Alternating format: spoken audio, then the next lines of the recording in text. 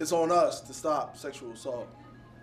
To realize we all have a role to play in stopping sexual assault. To do something to get in the way of sexual assault. To get them home safe. It's on us to not use language that demeans anyone. And to not blame the victim. It's on us to look out for one another. To keep an eye on someone in a vulnerable situation. To not look the other way. To tell our friends if what they are doing is wrong. It's on us to stand up. To get in the way if we see something happening. To step in. To act when we think someone is in trouble. To take responsibility.